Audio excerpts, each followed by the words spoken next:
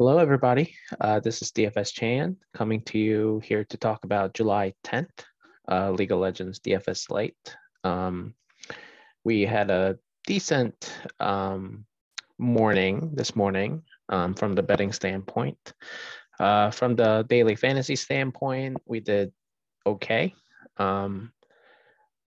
Here is the Patreon post that I posted last night for this morning's LCK LPL prop bets and match predictions. As you see for the match predictions, I got 3 out of 5 right, just based on the straight up winner.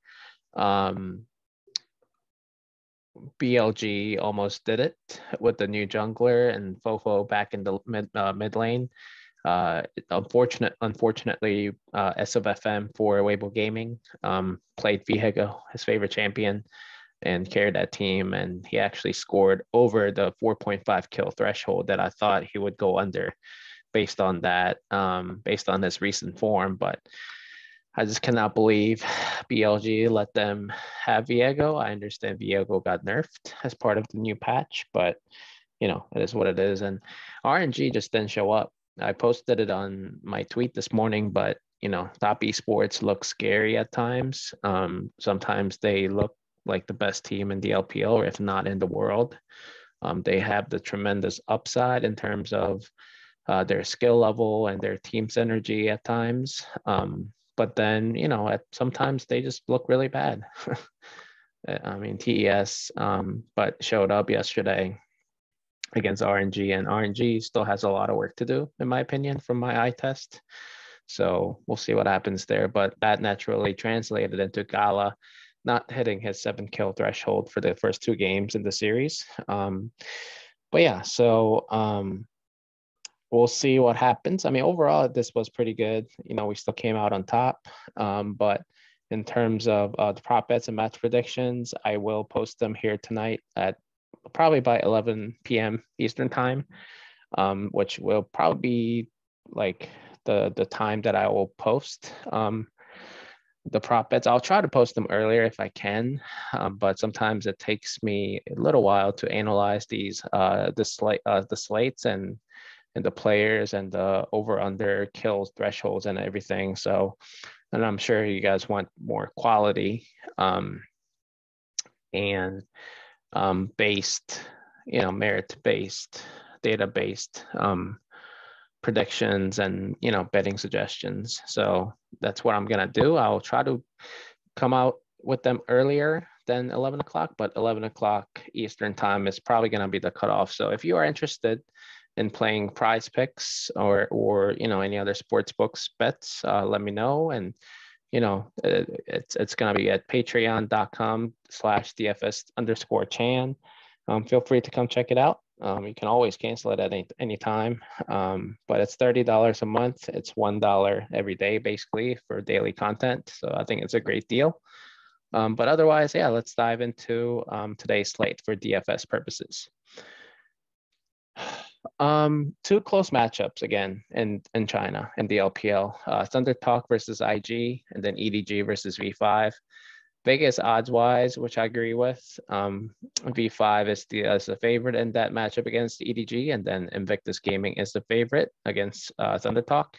So let's talk about the starters here today for Thunder Talk. Hoya is starting in the top lane again, the Korean import, and then Beichuan at jungle, which I like him. Yukel, I like him a lot as well in the mid lane. And Kepler and Yao Yao are starting in the AD carry and support position. Kepler is starting again because I think Puff is injured. Puff used to play for IG, as you know, so it would have been a good revenge game or against former team game, but Kepler and Yao Yao actually played pretty well. I mean, probably really well actually compared to what their expectations were.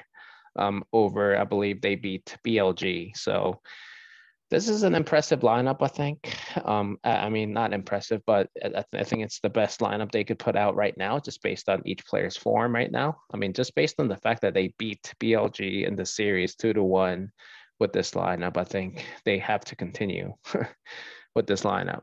and they're going up against IG, which, you know, like I said, I always say about IG, but the bottom lane experiment. On is starting at 80 carry, and he has done that in one series, the split, and he looked okay. And then Wink is transitioning to, you know, playing support for On, and these two have started before together in that one game that On played in as an 80 carry. I think he played Aphelios one game, and then I forgot what he played in the other game, but in that series. But they were not impressive. They lost that series, and I think the bottom lane struggles will continue for IG. And I wanted to kind of show you what I have gathered here research-wise. First of all, the kill upside between these two teams is good. It's at 0.78. IG plays fast, Thundertalk plays a little bit slower, but overall the kill upside is good. Overall, the metrics are very similar to one another. But, you know, one thing that stands out is the common opponent in BLG, and which are both pretty recent, which it helps the, you know, with the validity of the sample size, right? Because if somehow IG played BLG recently and then TT played BLG like 5 weeks ago, I mean, that's, you know, it's really not a fair representation, I think, and because in League of Legends, especially in esports competitions, you know, timing matters, form really matters. I think, you know, these teams or players' form just constantly fluctuates throughout the split, even like from this week to next week. So I do think it's a very important common opponent analysis here against BLG, and Thundertalk has beat them. So I do think just watching them last series against BLG, and they look pretty good, like in the bottom lane. And I feel like the biggest weakness for IG is in the bottom lane. I think Kepler and Yao Yao can, as surprising as that sounds, because these guys are kind of new. I know Kepler used to play for Victory 5 and all that, but I do think they can really exploit On and Wink. Or maybe it's that On and Wink going up against Kepler and Yao Yao, it's not that bad of a matchup. So maybe IG will kind of mitigate the weakness in the bottom lane going up against the new Kepler Yao Yao duo and Thundertalk. Maybe IG will come through. So I do think it's a coin flip. But for prediction wise, I do think Beichuan, his aggressive tendencies as a jungler, will match up well against June. June is obviously better than Beichuan, I think, in my opinion, but and then Zika is better than Hoya. But I think Hoya, like, he understands how to play safe. I think so. I don't think he will let Zika snowball. And actually, I like Yucal over Yukai. So I do think it's, like I said, it's a coin flip. But I do think just based on the recent form that I saw out of Kepler and Yao Yao against BLG, I'm going to go with Thundertalk winning this matchup 2-1, but I do think it's more of a coin flip. And obviously Invictus Gaming stack is viable as well. All right, let's look at the other LPL matchup in EDG versus Victory 5. As you guys know, Victory 5 is undefeated. They haven't lost, and they're starting Karsa at jungle over XLB. And Rookie is starting again in the mid lane over Dream after coming back. And then EDG is starting the regular 5. I do think at some point having them sub out Karsa and XLB back and forth is gonna mess with them a little bit. And I think Rookie is gonna keep starting over Dream, but I think Dream should find another job in another LPL team because he was really good anyway. But yeah, Victory 5's undefeated. Rich has been very solid in the top lane. But the true gems, I think, for Victory 5 have been Photic and PP God. They looked really solid. And I think that's going to be a trouble against EDG because EDG's strength, in my opinion, is in the bottom lane as well over against Viper and Mako.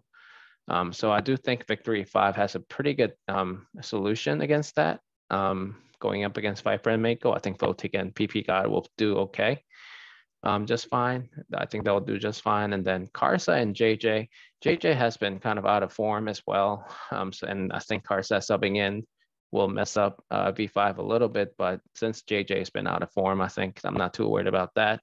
Like I said, Rich has been in solid form as well. And then Rookie against Scout, I think I'll have to favor Rookie in this matchup, even though Rookie has only played like 2 series so far. But just the metrics as well, I think jungle control percentage, I saw Victory 5, it has a 4.5% advantage. I do think Victory 5 is a good skirmish team.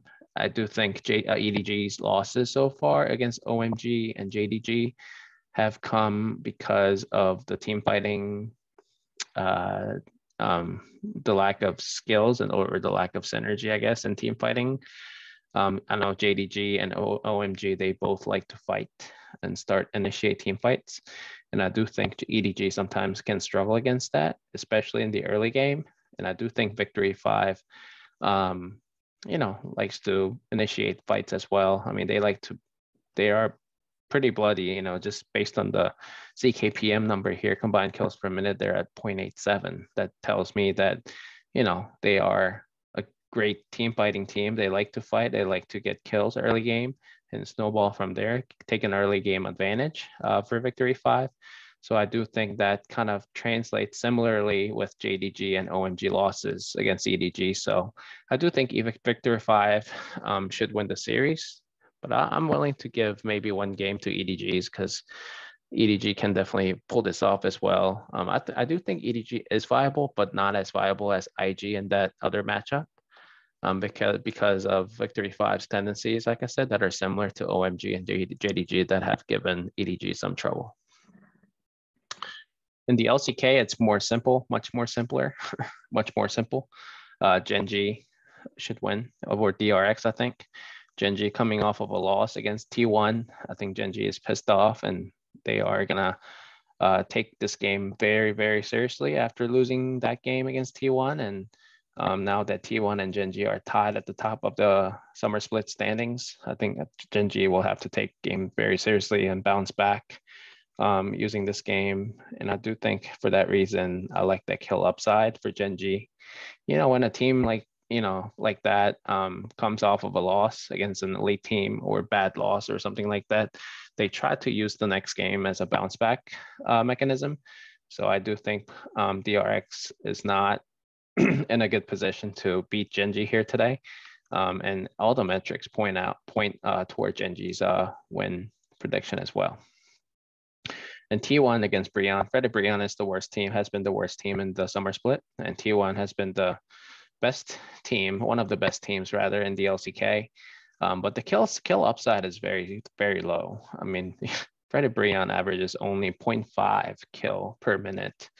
T1 averages a little bit higher at 0.67, but I do think T1 should win 2-0 pretty handedly, but the kill upside is very low. And then, I mean, those are all my predictions. I will share them in more detail on my Patreon post that I will post in here in the next 15 minutes.